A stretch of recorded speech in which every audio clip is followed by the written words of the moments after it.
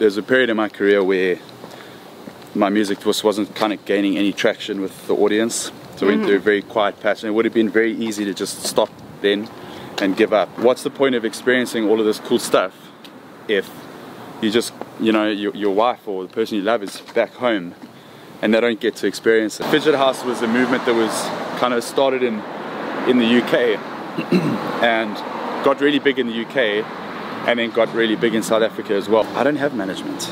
Even since the beginning? Yeah, no, I don't have management. Because the question then is, why do you decide to do everything solo? Hi, this is Lauren Engel of Sidewalk Talks, and I'm here with Calvertron. What's up? So you were originally born in, was it Johannesburg or somewhere else? Born in Johannesburg, lived in South Africa basically my whole life. Yeah. Are your parents from there as well? Parents are, well, my mother's from there. My father was actually born in Zambia, which is a country, another country in Africa. He moved into Johannesburg when he was a little bit older. So yeah, but I mean, I've born and bred in South Africa.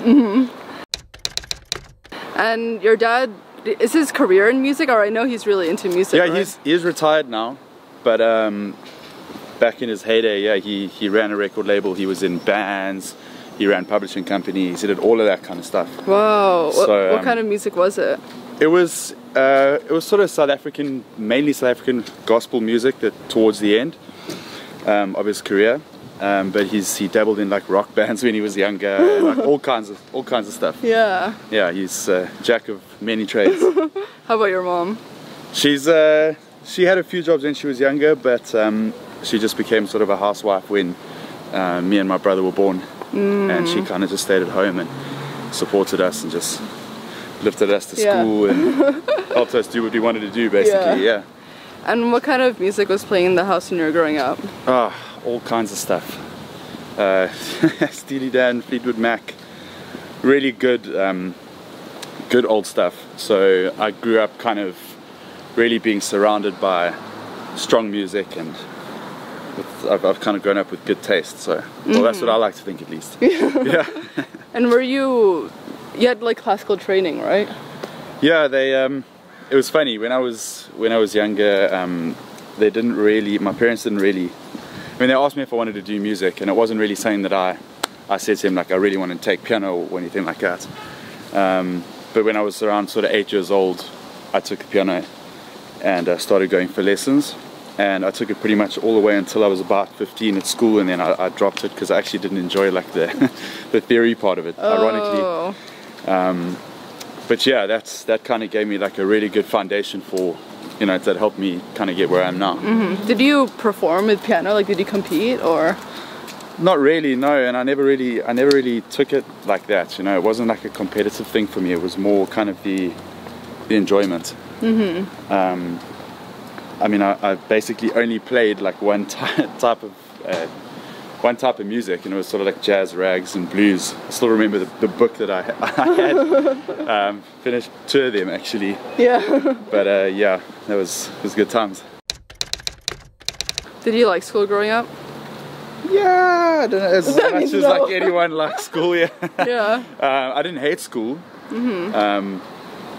Yeah, I mean, I got along with people and stuff, so yeah, it wasn't too bad. The ironic thing is that I actually I quit taking music at school, and now I'm like my whole life it's just basically surrounded by music as well. So ironic. Did you go to a separate music school, or what do you mean you quit music? No. So it was a subject at school. Oh, so like out of all the subjects, I just basically dropped it. Yeah. But what kind of careers did you think you were gonna do at that point?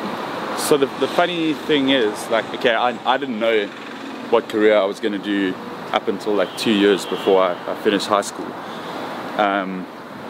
But the funny thing is I didn't really ever think of being a DJ or a producer or anything like that. So I mean, I used to mess around with making music and stuff when I was younger, just like a teenager and everything. But it was never like, I never had that kind of goal of like saying to myself, I want to be a DJ, I want to be a producer. It just all kind of happened like really, really organically. Yeah. What were you doing in your free time, like after school? I used to wakeboard a lot. Oh. Yeah. So we lived near a cable wakeboard. and I did that for, geez, I don't know, almost 10 years. Competitively and traveling overseas as well and stuff. Oh really? Where did you travel to? I think we did Australia, Philippines. That's so cool. Yeah, it was a cool time, and I mean, like, when I wasn't at school, I was there. I was riding, and yeah, that took basically all of my time. Wow. Yeah. And were you like having an earning off it, like winning the competitions? No, just for fun? No, not at all. There's like the sport like costs so much money to do.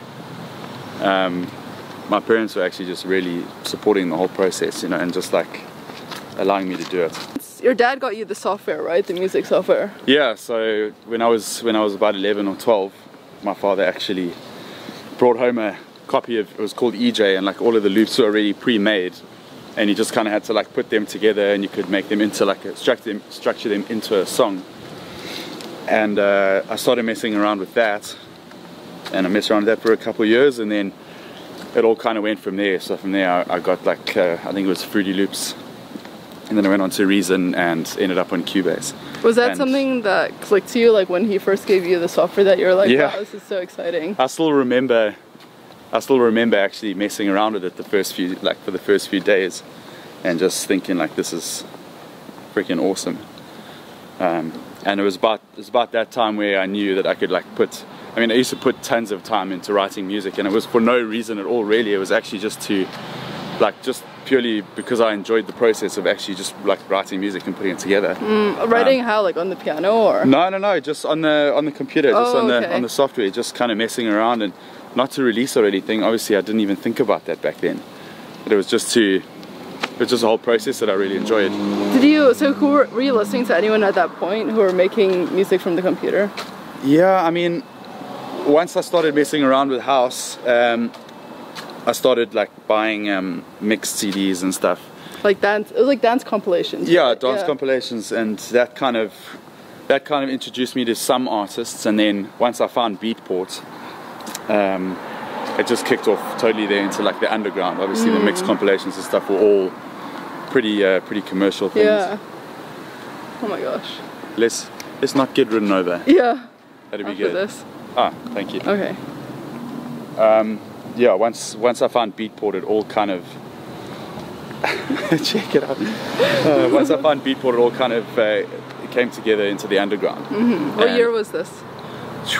I was maybe 17, 18. So I don't even know what that is now. I think I must have been around 2005. Yeah, maybe a bit later. So this was like really early days of music. And I mean, from there I managed to find the artists that really started kind of inspiring me and like helping me to actually create my own sound. Like the fidget guys back in the day. It was a movement called Fidget House. Yeah. And it was like Switch, Herv, Speaker Junk, Sinden, and they were all making like this bass orientated house music that didn't kind of like take itself too seriously, and the whole vibe was that the bass line kind of drove the whole song, and that's kind of like what got me my sound. And was it really accessible to find music back then in South Africa, like the house or the bass? Yeah, I mean, the thing is, it's like internet makes it easy to find it anyway, so it wasn't like I was like going into record stores and flipping through vinyls and stuff. So there's a lot of like house music already online back then? Yeah. I mean, well, yeah. So I remember like I was finding a lot of stuff from LimeWire, which wasn't really that different. It's kind of hard to access in Hong Kong. The thing about Beatport and Track It Down is that it gave me a place to like actually find really strong underground tracks. I mean, it was pretty easy to find, on Beatport and those kinds of sites. Did you have any peers who were making music on their computer? Yeah, actually, come to think of it, I did. Not many though. I was the only guy in my like friends group that was into that kind of stuff. Oh wow. But I mean, as I started gigging and stuff like that, I started building a bit of a friend group of guys who were also into it. And I can remember even like sitting for hours with one of my mates, just like looking for those elusive tracks that you heard and like dropped in a mix somewhere, or like on a YouTube video somewhere and like trying to find these things. And most of the time you'd never find them. Yeah. And they come out like 2 years later. Can you describe what the scene was like in South Africa back then? Yeah, I mean, when I was getting into it, it was kind of exciting because Fidget House was a movement that was kind of started in the UK and got really big in the UK and then got really big in South Africa as well. Like that, we kind of adopted that sound. So for us, we were all like everyone in South Africa was playing Fidget House. Like that was what you heard when you went out. So I mean, the scene was pretty good. I mean, we were playing a lot, and yeah, I'd say it was definitely healthy. Yeah. After high school, I went to university. I think you guys call it college. And I did a degree in audiovisual production management, which was basically video editing and that kind of stuff. Oh, so you were always into video as well? Yeah. I've always been into video. Actually, I went to like do one of those aptitude tests when I was just about to finish at high school, and he was like, "Yeah, you need to go and do video editing," basically. So that's why I did the course. Yeah. And I did used to edit my own videos, like the wakeboarding. The wakeboarding, exactly. We used to, like, my brother used to film me riding, and then I used to like go home that night and like cut all of the clips together and stuff. So it was always like a part of my life growing up.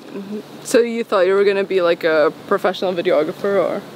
Yeah, I mean, honestly, I'm just like kind of a go with the flow kind of person. So once again, I didn't have like any major plans, but I knew that I enjoyed it and I was good at it. So I just I turned it into something I could make money off of. Yeah. Yeah. After college, what happened? After uni? After uni, well, I met my wife while I was in university. And from there, her brother was in the music industry at the time in South Africa, and it was right about when I was making music for fun, like I wasn't releasing or anything like that, and Tash, my wife, heard the music and she was like, "You should definitely play this for my brother." And so like I sent a bunch of tracks to him, and basically I got my first signing through him. So my first ever release on Beatport was because of that, and it all kind of went from there. Did you have like a fan base before he put on Beatport? No, not at all. No. So he just 100% believed in you. Yeah, I mean, it really did basically kickstart my career, because from there, I mean, I started making music to actually put out, which changes things, because then you have like a little bit of pressure on you, like you have to make good music now. You're not just messing around for fun, you know? Yeah. And yeah, like that was kind of the kickstart for the whole process. Yeah. Do you remember like how else like a lot more people find your music back then? But, like, what gave you the growth initially? Yeah, I couldn't even put like my finger on a certain point. To me, it looks like it happened really organically. So I released on a South African label, and I mean, it didn't have a huge amount of reach. It didn't reach that far, but it was a platform at least. And then I got to do a remix for a South African who had moved to the UK. And that did pretty well on Beatport, actually. That was like my first track that went into the charts. Oh, wow. And it actually did like really well considering. And I think from there it became a little bit easier, because then I think some people in Canada started taking interest. And then obviously also the UK labels. So yeah, it all kind of went from there. How did you meet your management? I don't have management. Even since the beginning? Yeah, no, I don't have management. Because the question then is, why do you decide to do everything solo? I don't really know. I mean, I can handle a lot of the stuff myself, and I always have, and it's always been manageable. Obviously, I have booking agents in the different territories and stuff, which handle that kind of the DJing booking side of things.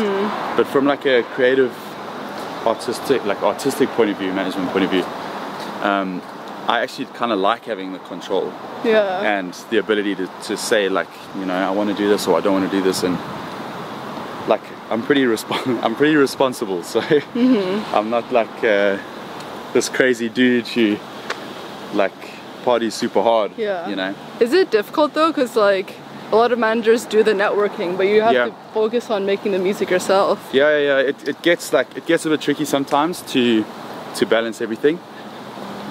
But I mean, like I said, I'm handling it. It's working at the moment. So. Yeah. Do you think it was from your father who kind of like mentored you on the business aspect, or just kind of you figured it out? He definitely helped me on the production side and understanding kind of the ins and outs of, you know, selling music and stuff like that. But I didn't really have anyone to necessarily prepare me for like touring and all of that kind of stuff. That was like a whole different can of worms.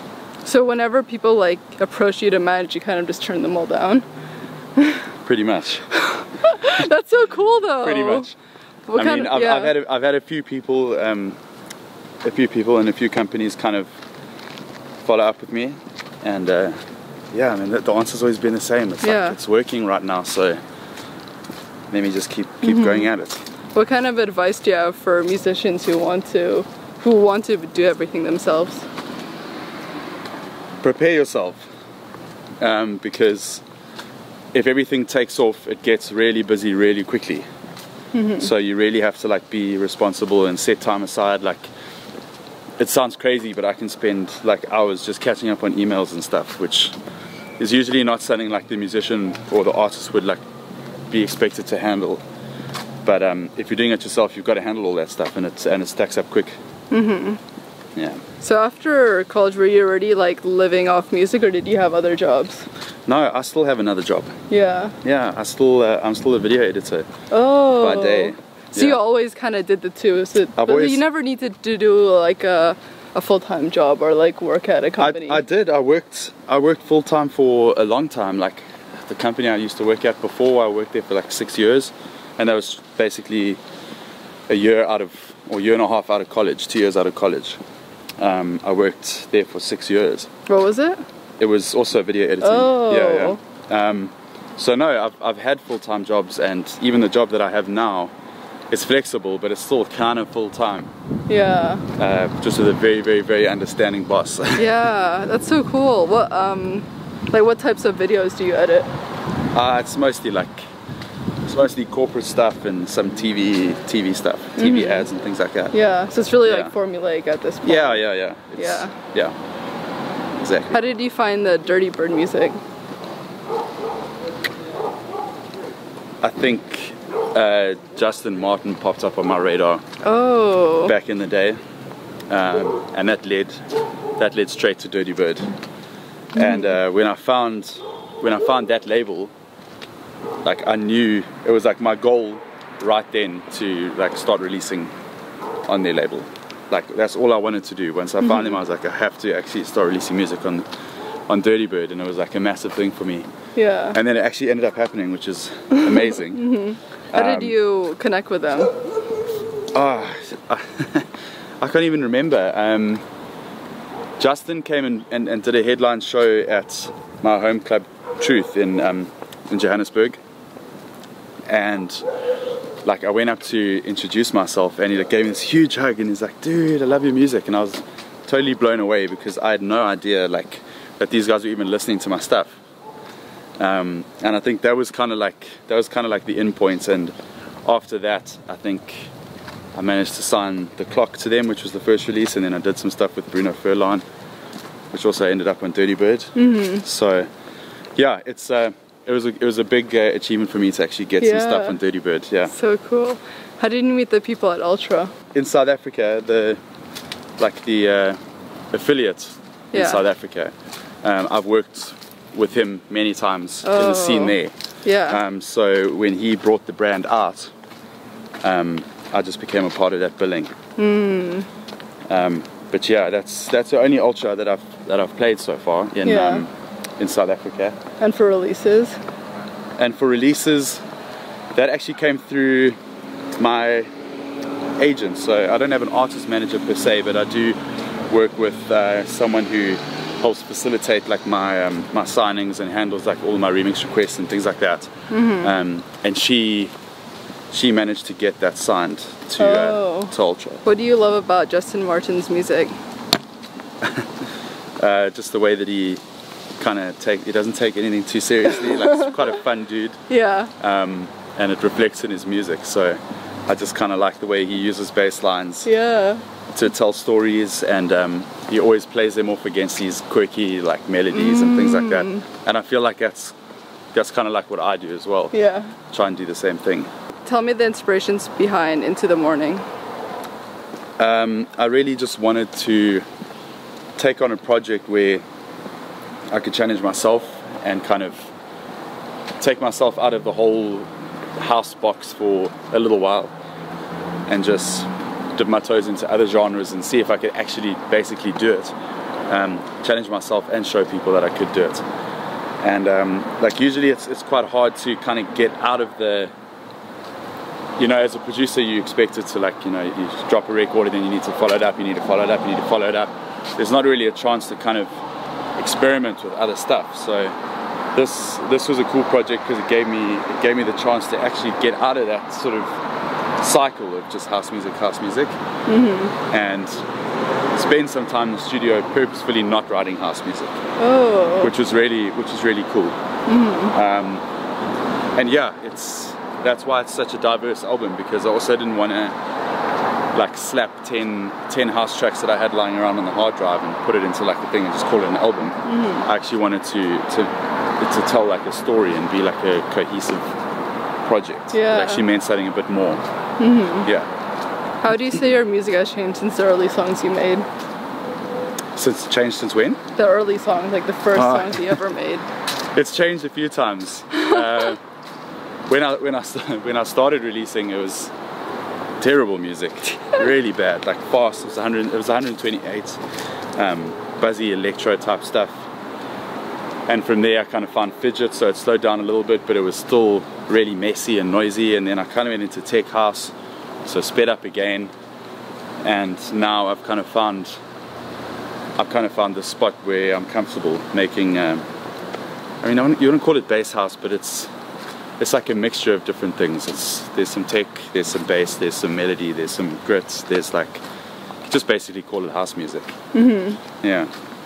And what kind of, in the future, do you want to make more of like In the Morning, that kind of style, or what's coming up? Yeah, I think like now I think it's cool to be able to have the option of doing that kind of stuff now. So I mean, obviously I'd like to follow up the album with another album at some point, and kind of follow the same kind of vibe of not just house music and just doing some different stuff.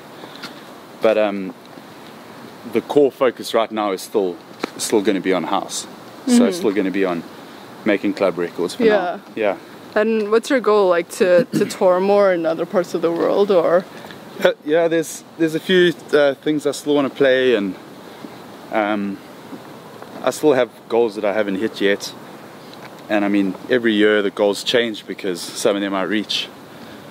But yeah, the plan is to just keep touring for a while, keep making music, keep putting stuff out, and yeah, just see where it goes. Yeah. How do you say you have changed as a person compared to when younger? I've got a load more experience now, world experience. Yeah.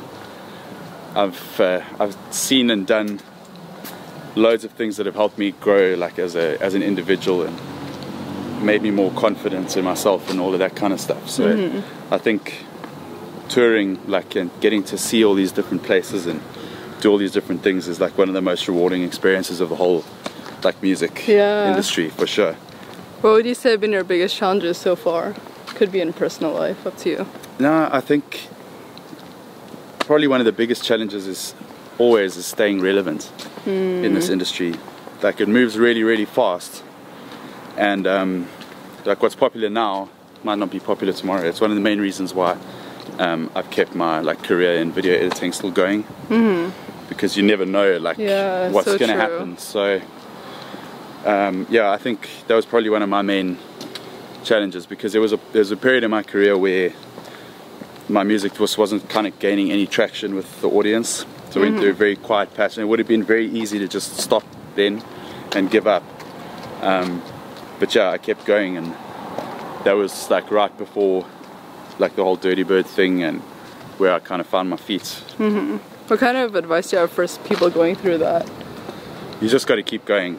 Really, it sounds so cheesy, but you just have to keep going at it. In this industry, everything takes a load of time, and it's easy to give up and just kind of stop.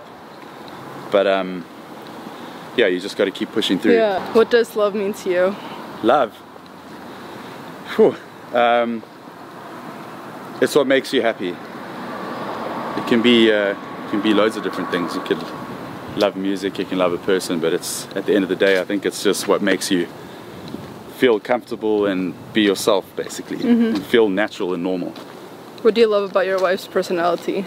The fact that she can support me through all of this. So I mean, I have the massive amount, like the hugest amount of respect for her, because like touring is not easy at all, and this is just one thing. I mean, touring is not easy at all, and playing out, like going out playing shows every weekend is not easy. Like, it's not easy to live with that, a person who has to do that. So does she tour with you for everything? She tours with me. Like, my thinking right from the beginning has been like, what's the point of experiencing all of this cool stuff if you just, you know, your wife or the person you love is back home and they don't get to experience it. I love that. That's so cool. Yeah, you go back and you have all these memories, and like, they can be good and bad memories. I mean, often you go through some serious stuff, like, and you go back home and like, you don't have anyone that you can kind of share that with and speak about that with. So yeah, I'm very lucky that she actually puts up with all of this. Yeah, and does she help you with her music, or what does she do? Well, I mean, she does, even indirectly. Just she supported me right from day one. Yeah. On the production side and on the DJing side, and even now, like now that I've started touring a lot more, like she's still supporting me, and it's amazing. Yeah. Last question: what do you want to be remembered for? Everyone wants to be remembered for something.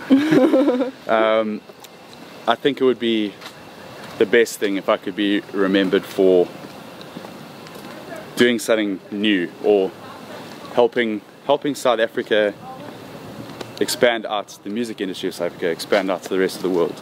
So I mean, we have massive talent in South Africa. We have really good producers, we have really good DJs. But because we're so far away from the rest of the world, like, it's hard for us to break out. And the scene kind of needs someone or people who are able to, you know, like, perfect the craft and go out and tour and show the rest of the world that South Africa has like all of this talent, and that people need to take notice of it. What do you think needs to be done though? Like a label, or what do you think could catapult like South African music? Yeah, I mean, we have good labels in South Africa, but like I said, it's really hard to break into the rest of the world for us. I don't know why, but it's happening. I mean, Black Coffee is doing like incredible things, obviously, for the scene. So I think it actually just needs a bit more time. So I'm seeing some of the peers of mine getting their first sort of international shows and breaking out of the local scene, which is also really exciting. So like, if we could just keep going with that, I think that'd be amazing. Yeah. This is awesome. Thank you so much. Thank you. Yes. The best.